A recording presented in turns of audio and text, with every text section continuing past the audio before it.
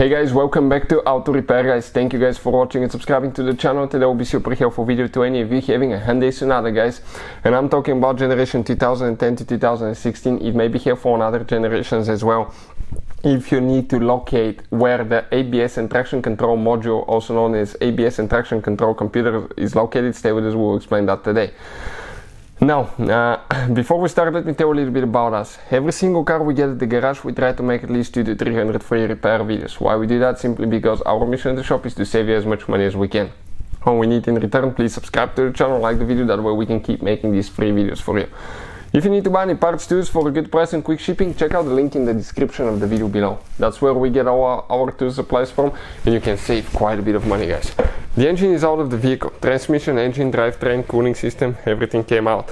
With the engine being out, we can actually clearly show you where that ABS and traction control pump is located. We have more than 200 videos on the 2.4 GDI engine and how to fix pretty much anything on it, and on that Hyundai Sonata we have even more videos, probably not to say a big word, but close to probably 700 videos will be made on this Hyundai Sonata. So if you have one, subscribe, we'll save you quite a bit of money in the long run guys. If you look at it when you open the hood, this is your engine bay. Right here, that's where your engine and transmission will be. On the back side, we have the brake fluid reservoir, brake pump, the booster, and if you follow the lines right here, this is the ABS brake pump. This is the ABS valve body, and on the back side of it right here guys, that computer, that's the ABS and traction control computer, right there.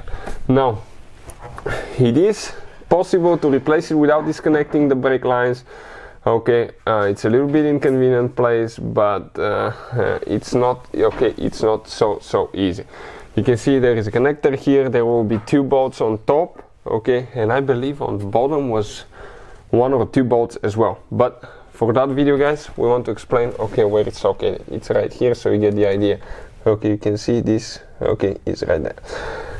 Hopefully guys, you will be able to fix that. Now, if you have ABS traction control light, we have a special video that explains the top reasons why you may have ABS and traction control light on. Sometimes it's not a bad computer module, it's something super simple, and in some cases, it may take you just a few minutes to fix it. So check out the video, it will teach you all about that, because replacing that ABS traction control module, it's not an easy thing, because you can see it's not easy to access. You need to remove the air filter box and access it through there, but it's doable if you need to do it. Hopefully the video will be helpful to any of you. If you need help with anything else, let us know while we have the car, so we can make that video if we have time. Hopefully the video will be helpful. Thank you for watching and see you next time.